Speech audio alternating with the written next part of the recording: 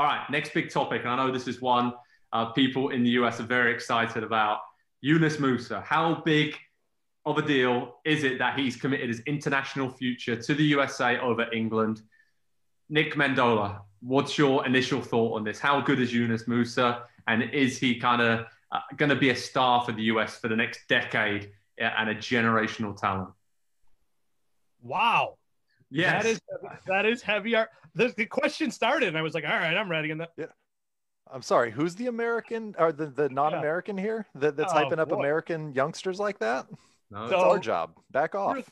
Here's what I'd say. I would say he is going to be an immense player in CONCACAF, even with Jamaica adding everything they are. That said, I have no idea what to make. He had two really fun games against nobody, right? I mean, with all due respect, they were kind of B-ish teams, right? Like they weren't the full-fledged, full-force teams. So that said, I'm very excited. He captained England.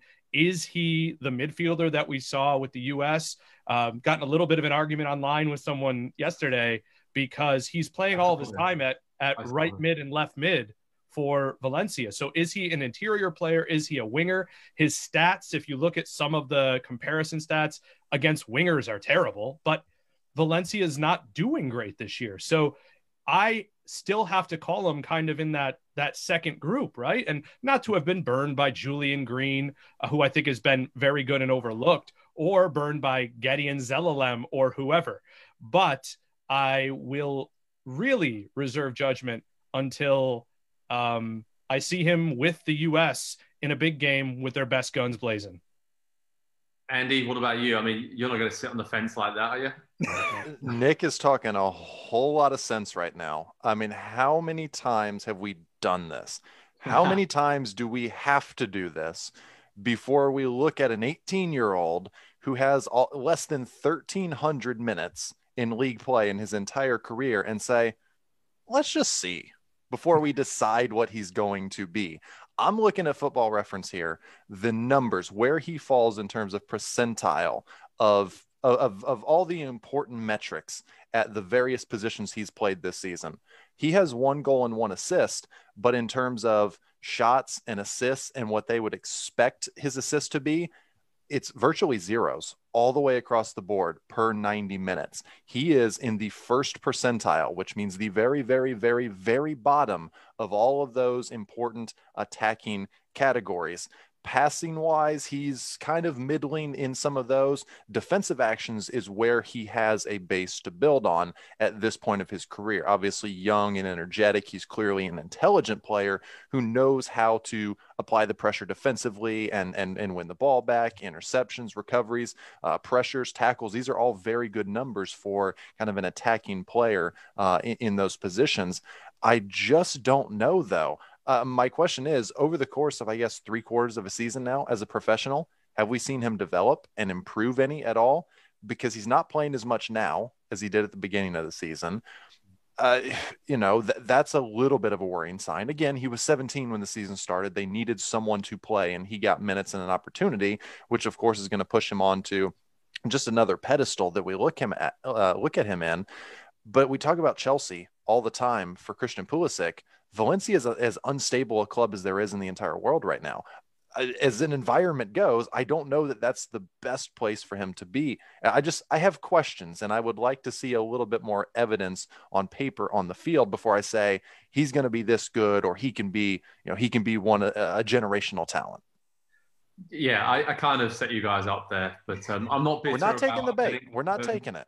Yeah, as an Englishman losing him to the US, it's fine because there's about 10 or 12 other decent attacking midfielders that England have maybe ahead of him. So I think it's a smart decision from his point of view. I really do think that, because he's going to play a lot on the international stage.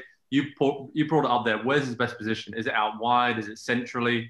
We saw him in those games against Wales and Panama and kind of lining up in the midfield 3, but then can play out on the right. Is it the US can line up in a 4-2-3-1 or a 4-3-3? I think it'd be quite flexible. And Greg Berhalter said it, when it was announced.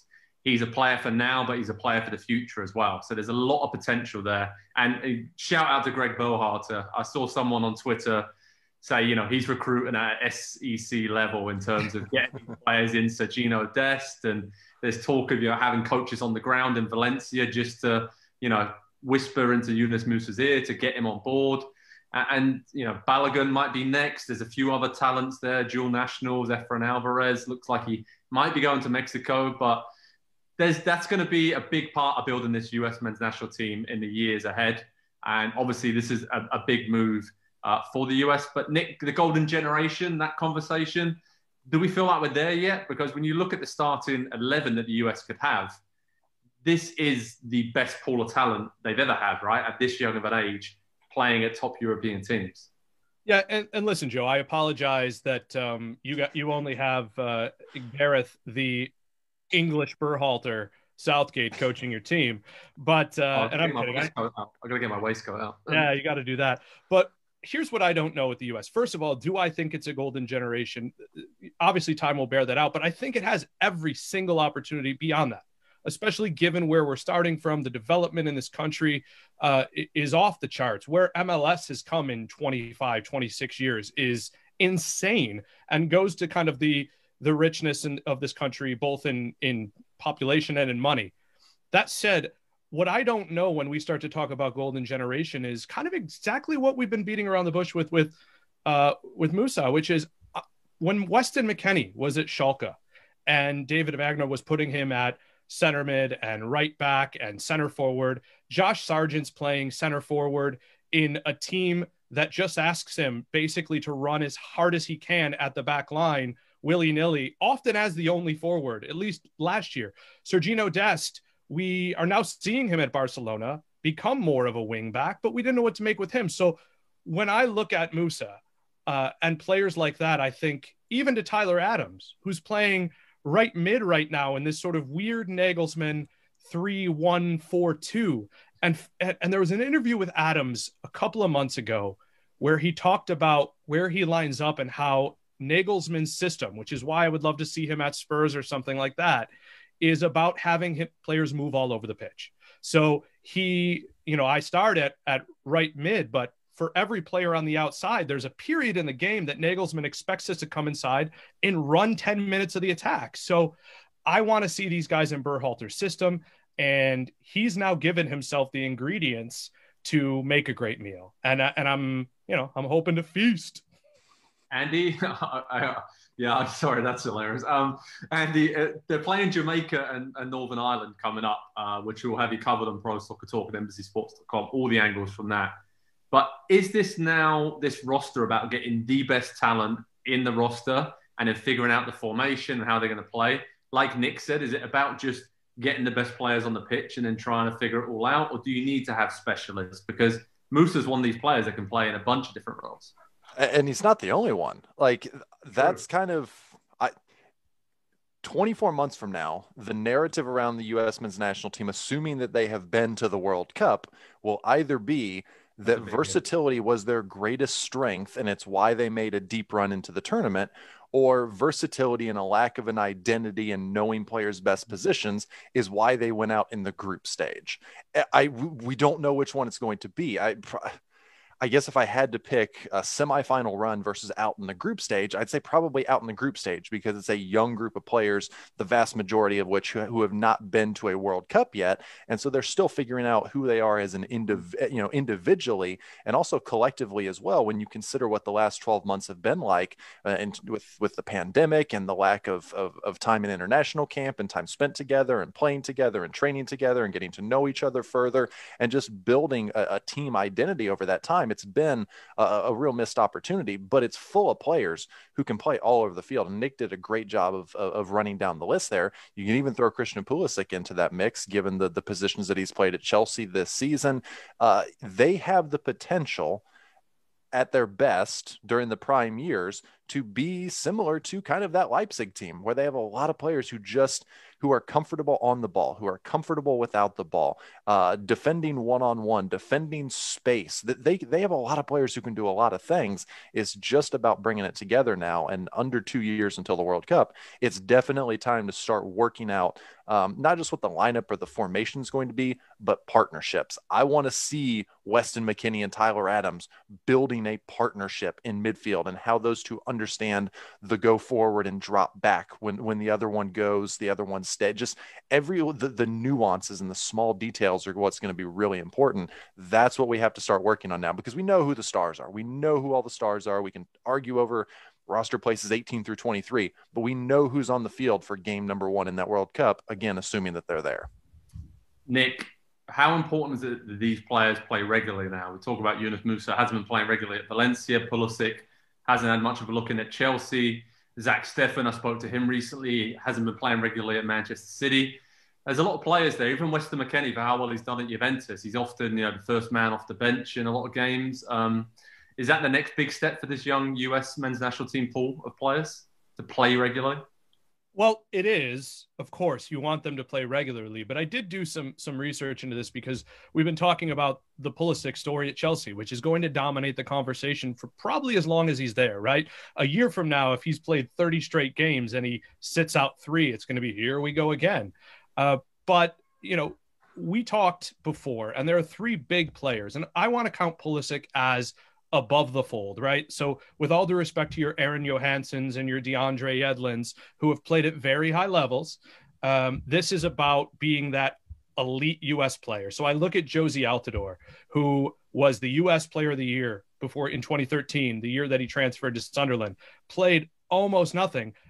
We don't really have a great comparison because he got hurt in the first game of the World Cup. But remember, he had just scored 2 goals against Nigeria, or a goal and an assist. I can't remember exactly. And look at this. We've got the forward in the prime of his career. Clint Dempsey, after winning Player of the Year, goes to Spurs. Now, he still played 43 games that year, by the way. And 12 goals and 7 assists is not a bad return. And what did he do in the World Cup? He scored against Belgium. He scored against Germany. He was great.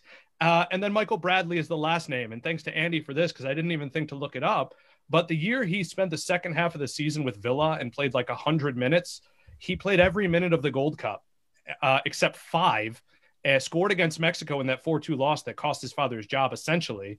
So I just think if it goes on for a couple of years, be worried. But when we're talking about those upper crust guys, they're going to be fine. Now, whether that works out for, I don't know, Josh Sargent's playing all the time. This is great. I can't think of an example where the guy's not playing a lot.